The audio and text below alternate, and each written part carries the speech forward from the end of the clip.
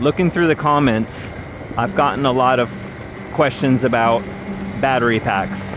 And that's understandable, since everything I do is electric. People are really curious about runtime, and they're curious about what battery I'm running. These are the main questions I get in the comments on my videos of my mini cart, my four-wheeler, and the Murray Kilowatt. And this is an important question because, as people know, batteries can be very expensive. Many people want to know where to buy the battery pack from, and the typical barriers are ordering it and waiting because of lead time, because some of the battery packs are built to order. The other challenge is cost, and that is a legitimate cost, because the battery pack in most builds will be your most expensive component. Your electronics are your motor, your controller, and your battery. And the one place that I don't recommend going cheap, or I don't recommend going too small, is your battery, because if you start with a high power battery, you have room to grow.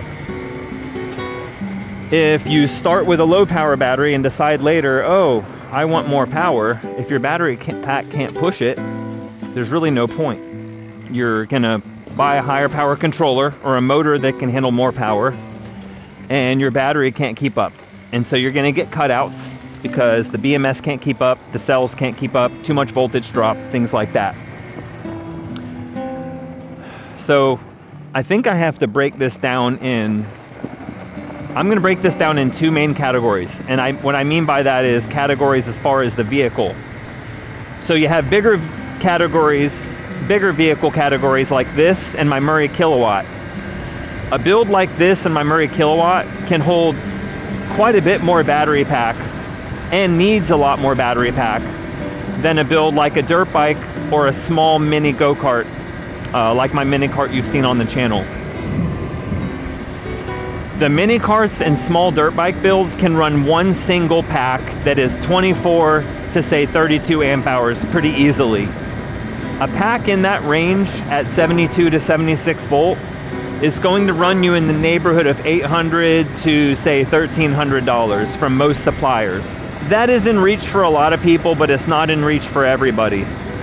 When it comes to the smaller packs, and I know this is gonna sound kind of backwards, but with the smaller packs, I can't really share with you any kind of secrets on a cheaper pack besides either A, building your own, which you're still going to be limited on how low you can get the cost. I think the lowest you can get a 24 to say 32 amp hour 72 volt pack is somewhere in the neighborhood of $700 to $1,000.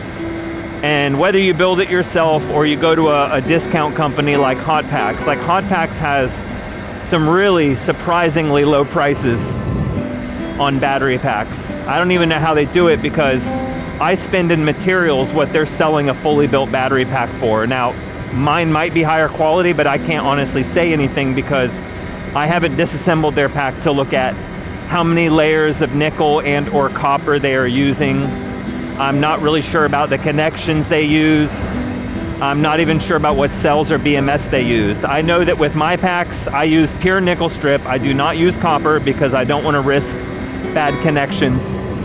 And I use either P42A moly cells or I use JP40 cells, which are considered to be pretty good cells in the 21700 size. As far as BMS, I've experimented with two different kinds. One is Dali, and the other one is ANT, and is in ANT. Dalis are unreliable. I've had MOSFETs fail. I've had various other imbalance issues, like they don't balance very well, or they don't have a lot of authority to balance. I've seen a lot of issues with the Dali, and I cannot recommend anybody buy them. On the other hand, spending just slightly more money, you can get the ANT BMS. And I have not seen a single ANT BMS failure yet. And I have built probably 20 to 25 battery packs with ANT BMS, and I've never seen one fail. As far as the small size category, like my mini cart or a Suron battery, I recommend either a company called Hot Packs that sells packs for Razor MX650 dirt bike builds. They sell packs that are around 30 amp hours and 72 volts. As far as I know, they do not sell any 76 volt packs, 21S, which can be a drawback because everything I do is 21S. I don't do 20S anymore. On the other side, we talk about the larger vehicles, like my Murray Kilowatt or this four-wheeler, for example. You need a lot more power for a vehicle with four wheels than two wheels. Even if they were similar weights, which they won't be, the inefficiency of having four wheels and the size of a vehicle with four wheels, you really need to go up in your battery pack size quite a bit. I would never run this four-wheeler on a single 24 amp hour pack like the ones I build. I can do it, but the power and the amount of stress I'm putting on that battery is unnecessary. So I run 3 packs in it, 3 24 amp hour packs. So 72 amp hours, 76 volt. And that is almost 6 kilowatt hours. I think it's like 5.7. So with the four-wheelers, if I did this again, and I was doing this on a budget because these packs were expensive, I think I spent $900 per pack to build them myself. So that's $2,700 for the battery packs in this four-wheeler. So what I would recommend is a little bit of a life hack I found. Now keep in mind, with this hack, you have to be able to build. And also with this hack, these are not small battery packs. These are large cells I'm about to tell you about, and you might already know about them. But these are larger cells that I use to build the pack in my Murray Kilowatt, which is a 26S pack. The drawback to these cells is you can only buy them in 63 amp hour at the price I'm going to mention. 63 amp hour is a huge cell. If you take 20 of those and put them in series to get yourself a 72 volt pack, that pack is going to be huge. Too big for a dirt bike for the most part, too big for a mini cart, 100% too big for a mini cart. There's really no way around that. They're just too big. This would be for your four-wheeler builds, and this would be for your larger go-kart builds and anything in that category, the larger stuff typically on four wheels. The JP3 cell you can buy from overstock sites for $10 a cell. For perspective, that is somewhere around 1/10 the price. So you're saving so much money going with these cells. Again, the drawback would be the size of them. You would not use them for a mini cart. You would not use them for a larger four-wheeler build. With these packs, I can build a 21S pack with the polycarbonate to protect it, with the BMS, with all of the rivets or bolts that I'm going to use to connect the cells together, with the copper that I'm going to use as bus bars, for right around $500 to $700. Now, that might sound like a lot, but we're talking about a 5 to 6 kilowatt hour pack, okay? That is a very large pack that could give you a fair amount of runtime in a four-wheeler or a larger go-kart build. So that is my life hack. You cannot touch that amount of power. Oh, and by the way, each one of those cells can push around 500 amps, okay? So you can build a 500 amp 21S or 20S pack for somewhere around $500 to $600, all your materials. And of course, when I talk about this, I'm talking about building, right? So if you're not a battery builder currently, you would need to do a lot of research and really understand what a short circuit is, what safe building tactics are. There's something called fish paper that we insulate between everything, because you have to control where power goes when you're building up the battery pack. And if you have a short to ground somewhere, you have a potential fire on your hands. It is very important to research before you start trying to build your own battery pack. But the advantage of it is, if you're building something like my Murray Kilowatt or a Yerf Dog or one of those other go-karts, these JP3 cells could be your life hack to a relatively affordable build. And I recommend Bar Driver with built-in Bluetooth. You can get a controller for one of those for approximately $200 to say $500, depending on how much power you're going to want to push. You can build that battery pack with JP3 cells for around $500, and then you can get your motor for around $500. So now for $1,500, you have electronics that are fairly powerful. I mean, really, really powerful and fairly long run times. So that is what I wanted to discuss today as far as what packs I run and what I recommend for people. Now, if you're not on a tight budget, by all means, buy a 21S pack from Electro & Co. They sell a 21S pack that's around 30 amp hours or so, but you're going to pay $1,300 and you're going to wait a few weeks for it. You might even wait a month or two for it. So those are your options. It really depends on if you have more money or time. I think Hot Packs is probably the best deal I've found when it comes to a balance for money and time. Again, if you're okay with a 20S pack, I like 21S. That's so any 72 volt controller that you look at can handle a maximum of around 90 volts, maybe 95. So that means if you go 21S, a fully charged battery pack is 88 volts. So why not push the voltage where you can, you know, because they have to make the capacitors and the MOSFETs to handle those voltages. So why not go slightly higher voltage? I mean, that's going to lower the amperage you need for a given power. So I think that extra voltage is always a good idea. So if you have a 72 volt controller, I recommend 21S. I think that is the way to go. Again, it's hard to find 21S packs. They're just not as easy to find. The next topic people ask me about is runtime. And I think there is a lot of things from the past causing people to think that modern lithium-ion batteries are going to be so limited in runtime, and they think that that is going to be a problem for them or a big concern. And the reality is it just hasn't been for me. I run a 24 amp hour 76 volt pack on my mini cart, and I've never had an issue with running out of battery, not once.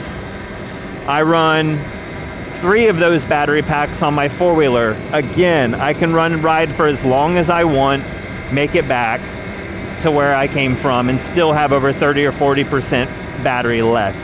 And I rarely charge my batteries all the way. So my experience is runtime is just a non-issue. Now, everybody's different and everybody's use case is different. My use case is I like to ride for between 30 minutes and 2 hours. If I'm at Busco Beach, we might ride for up to 2 hours. If I'm at home, I'm only riding for 30 minutes to an hour. I go out and I rip hard and then I come back.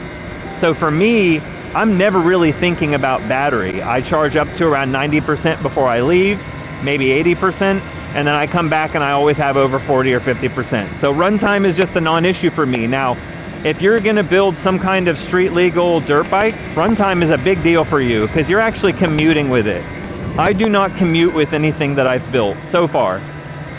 What I do is I go out and I ride for fun. If you're commuting, you may care more about those things. I can't really give you any information on how many miles you're gonna get from a given battery. I could give you some guesses. You know, on a dirt bike, I could guess that per amp hour you'll get 1 mile. That's probably a good guess, but again, do you rip or do you ride? If you're ripping, you're pulling 10 to 20,000 watts on your dirt bike, you're gonna pull your battery down really fast. It's the same with your four-wheeler. If you're racing a gas-powered four-wheeler and you're running full throttle a lot, you're gonna have to fill up a lot more often. You're gonna go through 5 to 10 times more fuel if you're full throttle almost constantly racing on a track. So whether you're running gas or electric, it really just depends on how hard you run it. I'm gonna see my power get throttled from my motor before I'm gonna have a dead battery. Let me put it that way. The battery itself is not really my limiting factor, it's my motor. They make a liquid-cooled version of this motor, so you could run a little radiator and a fan, and you could cool the motor much more effectively than air-cooled. But for me, I don't race on tracks, and if I do, I'm gonna race for a few minutes and then take a break. I'm not gonna go out and race for an hour on the track. So for me, it's just, all those battery questions are just a non-issue for me. It's not even something I think about. Everything I build has more than enough battery power for the way I ride and how much I ride. Last weekend when I was out here, if you watched my Murray kilowatt update video, a deer right here, or uphead a little bit, ran out in front of me. That's one of my biggest fears riding fast out here, is a deer running out in front of me. If you've ever seen how much damage they do to cars when they hit the front end, you know that deer have some pretty hard bodies to hit, and they will definitely hurt you. So that is one thing I think about a lot when I'm riding out here. Riding my four-wheeler efficiently like this, I'm just barely pulling any battery. Here's what I'll do really quick. I've probably ridden about 5 to 7 miles since I charged it, and I actually did charge it all the way. I've ridden about 5 to 7 miles since I charged this, and I did charge it to 100%, which I rarely do. But let's just see how much battery remaining I have. After riding about 5 or 7 miles, and that is on over 70 amp hours. I have 88% left after riding approximately 7 miles on this four-wheeler. Keep in mind, during this ride, I have not been going heavy on the throttle. I'm riding kind of similar in a way that you would ride a golf cart, but probably a little faster. But as you can see, I mean, riding this way, it's fairly efficient. So at this speed right here, I'm pulling 3,000 watts, okay? So with a 3,000 watt pull, I can go 2 hours. So if I rode like this at 25 miles per hour, it would last 2 hours if I moved at this speed constantly. Just for perspective. And that was going up a slight hill. So going up a slight hill, I could go for 2 hours at 25 miles per hour. These are the best ways I can explain this stuff to you guys, because everybody's riding style is different, their weight is different, their terrain is different. There's so many variables that it's difficult to put any kind of time on riding. If you were to ride this golf cart speed, so let's say, to me golf cart speed is 15 miles per hour. I would guess you could probably ride for 4 or 5 hours at golf cart speed on this. So let's say you were just kind of trail riding slowly and just taking in the scenery, not trying to race or anything like that. You could probably go for several hours just cruising a trail, taking it easy. And to me, that's plenty. We're going to Busco this Tuesday. We'll be there from Tuesday until Sunday. And the way we ride at Busco is we'll ride for about probably a minimum of an hour when you leave. And sometimes we'll ride up to 2 hours. So our typical ride time at Busco is about an hour to 2 hours. And I usually come back with around 50 to 60% of my battery. Well, okay, let's be accurate here. I probably come back with between 30 to 60% of my battery, depending on how I'm riding. When you're riding with a group of people, you're typically not going to be racing constantly. So with a larger group of people, you're more cruising the trails instead of doing a lot of racing.